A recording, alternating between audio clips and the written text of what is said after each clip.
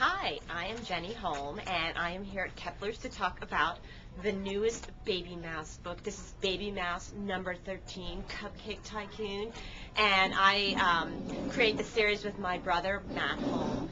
And in this Babymouse adventure, Babymouse ruins the school library, and so they have to do a fundraiser. And the fundraiser they do, because it's Babymouse, is cupcakes. And it's about who sells the most cupcakes, and of course Babymouse wants to. But the other little fun teaser in this book is next spring we're going to have a new character in the Babymouse universe, and his name is Squish, and he's green and slimy and blobby, and he is an amoeba. So you need to look out for the new Squish series coming to your store.